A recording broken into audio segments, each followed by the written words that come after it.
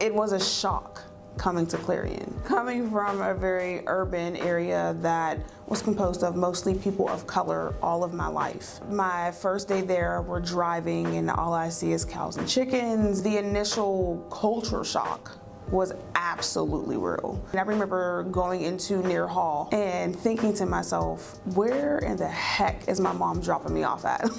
But you know, moving forward later on in my academic career, I was able to build that global intercultural fluency. Sometimes being the only African American student in my classroom sort of forced me to speak and communicate with individuals who had different ideas, different customs. Being the president for the Black Student Union for a long time when I was there, opened doors and avenues that allowed me to work with people at a different capacity than being in the classroom. I cannot remember for the life of me which internship I had, but I do remember it was a community-based organization, and we actually went into the homes of these families. So it was, once again, a culture shock, realizing that low-income socioeconomic statuses existed everywhere. So being able to help those individuals navigate their problems through communicating with them, through sharing stories, was very helpful for me. The first part of your career management will really probably focus on your exploration, right?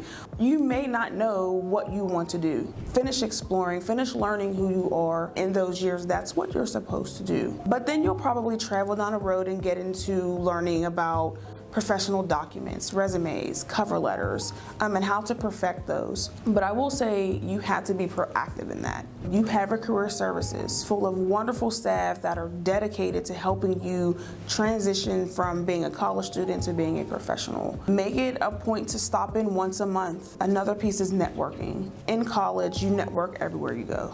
You network in your classrooms, in your student organizations, with your professors, your staff. You'll find the value of it once you're actually in that job hunt and you realize, okay, my resume is great, my cover letter is great, but I don't know anyone in any of these industries that I'm trying to break into that can possibly help me put my foot in the door. As a first-year student, I cannot overemphasize the importance of being in tune with your email. My professors were adamant about, hey, listen, I'm gonna send this assignment through email, not D2L, and if you don't check your email, you're not going to get it. Even now, it's beneficial as a professional. That's the way we communicate. What I believe critical thinking is, being able to analyze information and then use it. I think it starts with listening and being aware that you are in a new situation and things are going to come up. Being a student at Clarion, first generation, low income, student of color was a huge problem for me at times. Sometimes things seem a little bit too big, right? Like I'm just starting out college and you want me to solve what?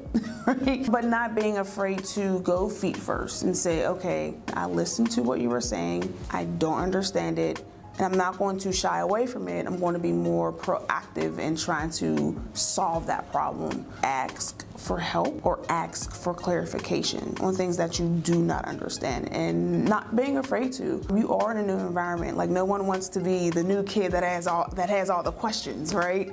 But in order to develop those critical thinking skills and problem solving skills, you have to be able to say, I don't understand that.